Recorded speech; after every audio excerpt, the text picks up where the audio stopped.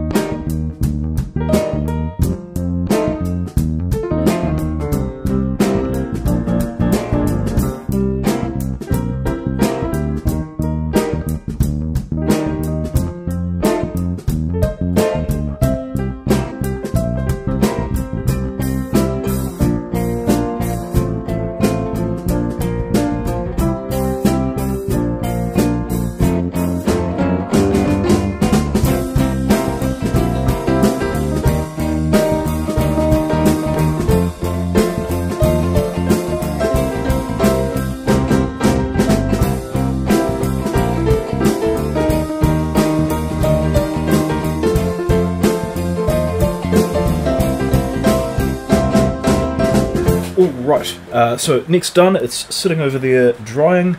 Now, onto the body. This is going to get a little bit interesting. I've been playing around with some scrap, trying to figure out what sort of finish I want, and I've kind of settled on this. It's just an antique mahogany dye, which is quite good. I tried some yellow and some red and just thought, no, didn't really like that. I also tried these. If anybody's lucky enough to come across these are furniture touch-up pens, but they're basically just wood stain in a pen. Wood stain in a giant felt tip pen. And I tried out a few of these, and like they sort of worked. They worked really well, but I would need about 7 packs of these to do to colour in the entire thing. So good for small touch-ups. Really good for small touch-ups, but not big enough for a whole instrument. Anyway, big bottle of that stuff.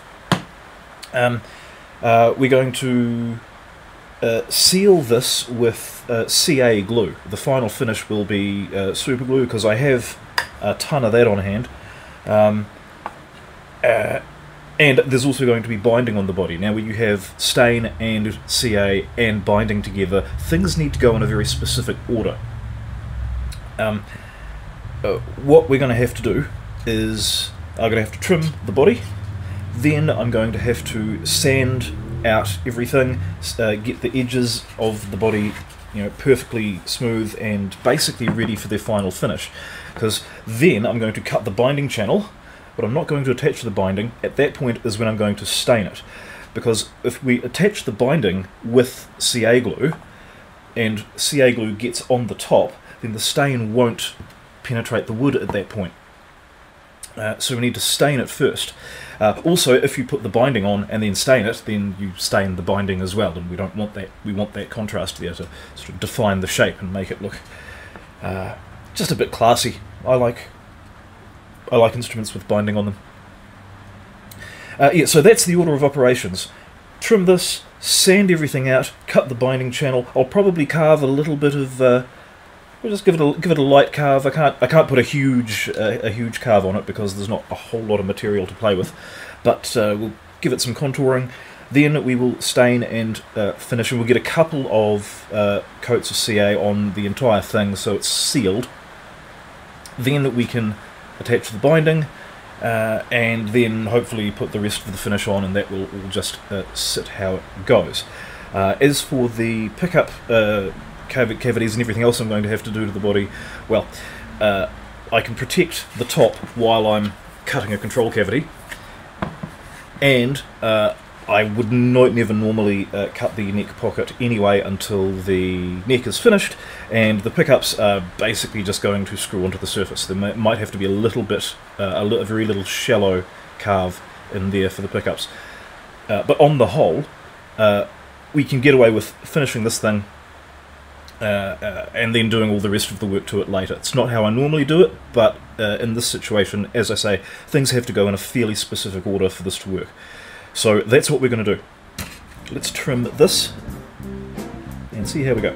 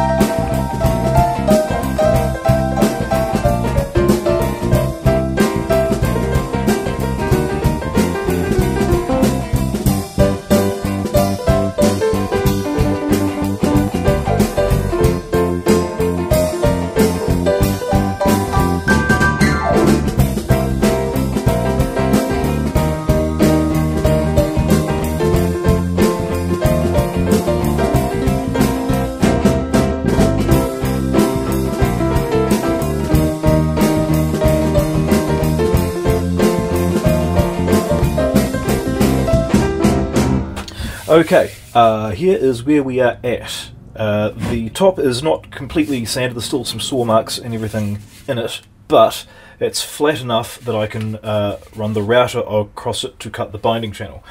There are no saw marks in the edges. That is because there's going to be a router bit with a bearing rolling along there, and any little bits, any little problems is going to get cut into the binding channel. So that's perfectly smooth all the way around.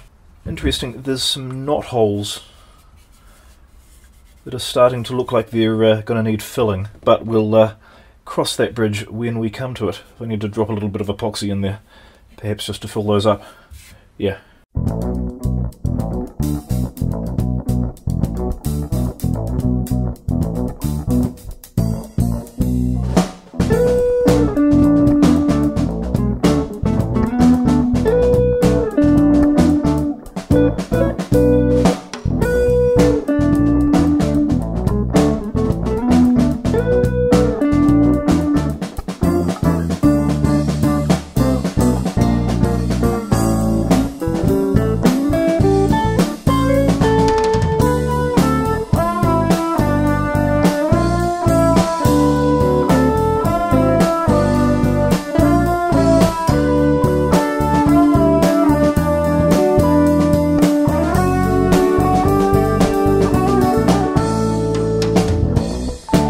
Right, that's my binding channel cut.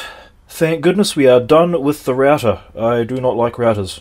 I've marked a line that comes to the top of the binding. That's our line to carve down to. Yeah, and I'm not going to do too much of a dramatic carve because I don't want to destroy the sort of the pattern on top. The way the grain goes on this side, as I carve down, the grain is going to appear to curve around and come back this way.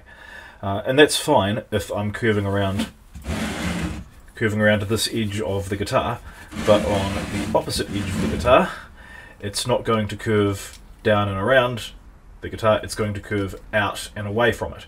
And that's going to look a little bit weird, so I'm not going to carve any more than I absolutely have to get a bit of a curve on that edge. I can do a little bit more on this side, which is fair enough because this is where you want some arm relief anyway. So that's good. We'll carve that up and then we'll see about finishing the top.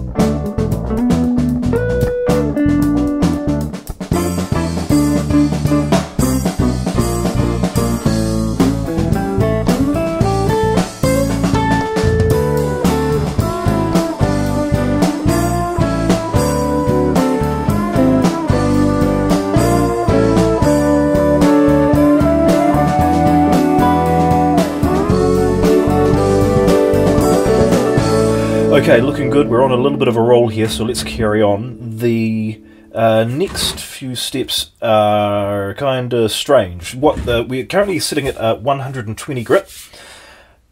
Need to rub this up to get the the soft grain we really want to be able to get in there and have the stain take to really accentuate these lines. And the way we're going to get into that grain is by scuffing it up with a wire brush on a drill. Slowly and carefully, I should add. After doing that, we'll need to sand it out to 180 just to bring it up to spec for adding the finish. Then once we've added the finish, it'll need to be sanded out to 240 ready for a coat or two of super glue.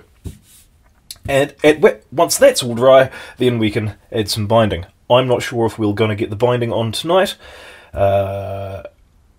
Let's see how this goes. Yeah, this is going to be either really, really awesome or my major failure mode. There's lots of little holes in these knots as well, which need to be filled with something. So I think possibly we will concentrate on getting all of this right and save the binding for another day. Seems like a pretty decent sort of a plan.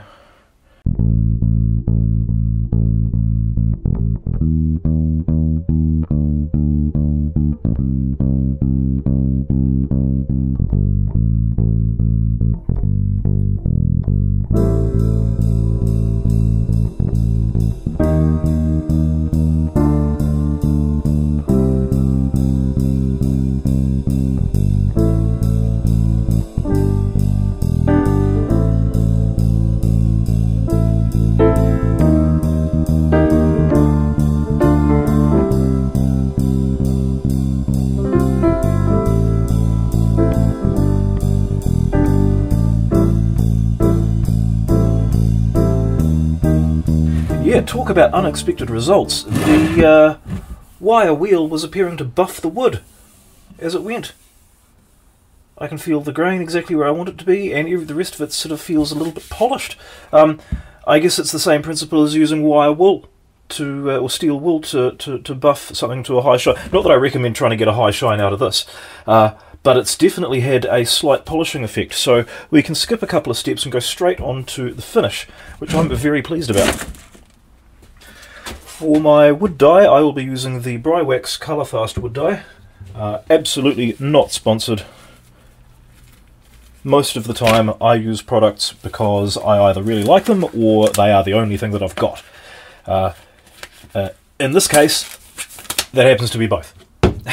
It's the only wood dye that I've got that's not water-based, and I happen to really like it. It's good stuff. So, gloves on. Grab a cloth. The object of the exercise, of course, to be staining right up to the edge and not over it. So, yeah, let's see how this goes.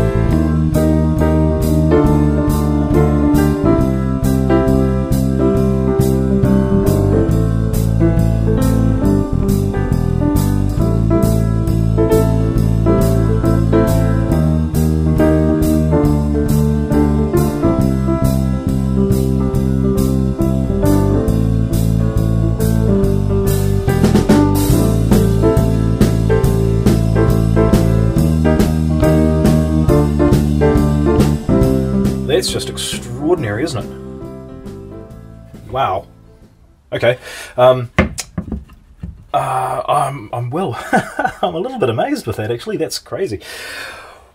What's going to happen now is that we're going to let this dry, and then I'm going to sand it out to 240. I'm hoping to just sand it just enough to bring the light parts lighter while leaving the dark parts darker. And we'll do that to 240, and then when I get it just the way I like it, and might even see if I can go for a little bit of a fade, a little bit of a burst effect, if I can pull that off. But then we'll get a couple of coats of super glue on there to seal it, and then that will be that. Was hoping to get binding on today. That won't be happening. We'll have to do that tomorrow.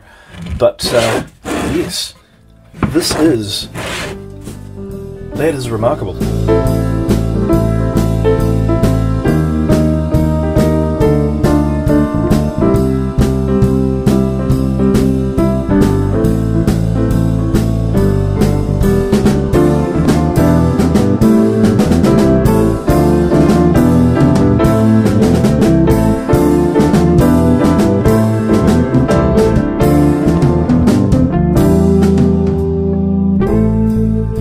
Right, super glue.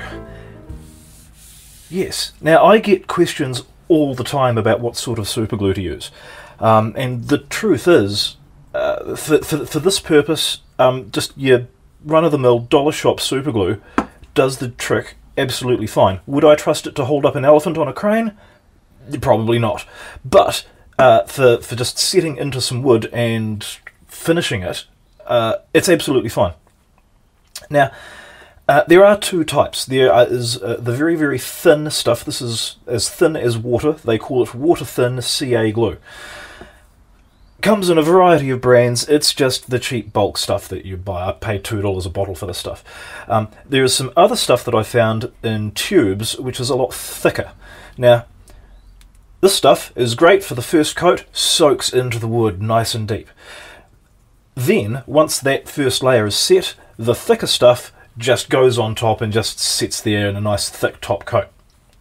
So that's how I use it. I use thin stuff first, thick stuff on top, just builds that finish and does a good job. Now, as always, with CA glue, you have to be very careful. I'm wearing gloves, the door is open, the fan isn't going now, but it will be when I turn the mic off. And yeah, you do not want to muck around with safety when it comes to this stuff. It will glue your eyelid to your eyeball.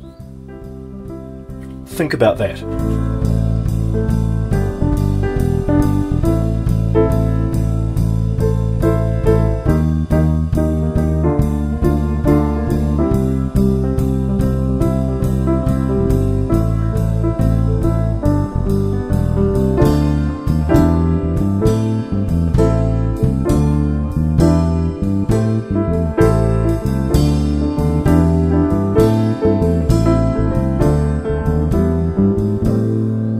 There it is. I will probably come in over the course of the next few hours and put a few more coats on there. It doesn't take long to dry, about an hour per coat, and you're good to go. I can probably get another 5 or 6 coats on tonight while I am editing the video that you have just watched. And I will actually sign off right now by saying thank you very much for watching that video that I'm about to edit. Thank you very much for subscribing. Thank you very much as well for everybody who has welcomed me back. It's nice to be back. It is nice to be building a guitar and showing you fine people how it's done. I wish I could do it more often. I genuinely do wish I could do this more often. Because look at that. Binding tomorrow. See you then.